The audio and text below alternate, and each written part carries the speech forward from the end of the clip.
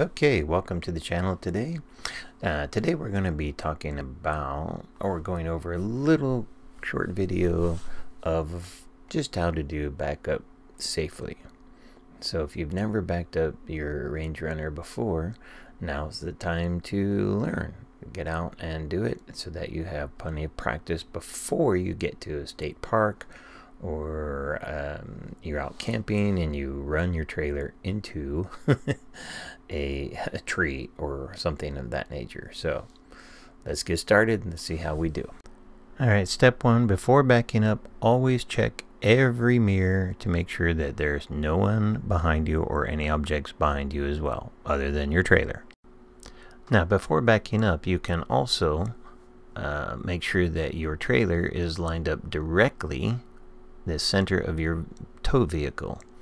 That way, you know, when you're backing up nice and slowly, you will be directly in line with your hitch. As you begin backing up to your trailer, you want to go nice and slowly, also ensuring that there is no one between your trailer and your tow vehicle. Safety first, always. And as you continue, make sure that you drive nice and slowly, give yourself a little bit of leeway room, and then when you're about a foot or 2 or 3 feet away from your trailer, stop and then get out and verify how close you are to your trailer. If you have another person helping you, make sure they are not standing between your trailer and your vehicle. Make sure that they are within sight of your mirror on either side so that they can see you as you're backing up. Do not have them standing between you and between your tow vehicle and the trailer. Remember, always safety first.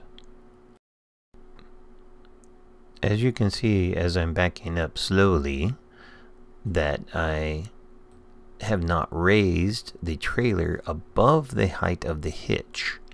As you can see, as I'm slowly backing up.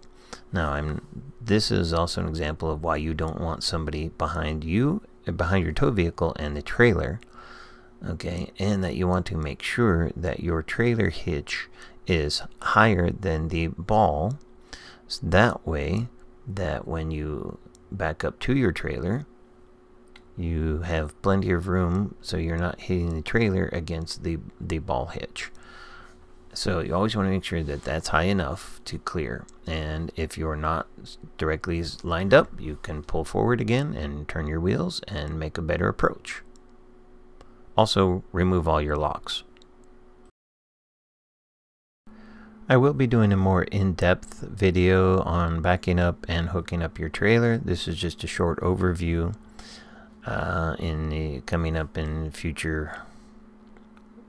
In the meantime, once you have your trailer hooked up to your hitch, verify that it's secured, you have a hitch lock on it, check your chains, make sure and you want to crisscross your chains when you hook them up to the hitch underneath as well, and then connect your lights and or brake connections. Verify that all of your lights are working on your tow vehicle as well as your trailer.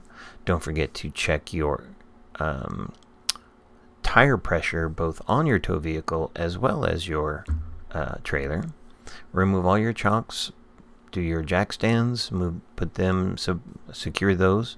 Make sure all of your items are safely secured in your trailer on the inside and outside. And then verify all your doors and windows are closed and locked. Double check everything before you even tow.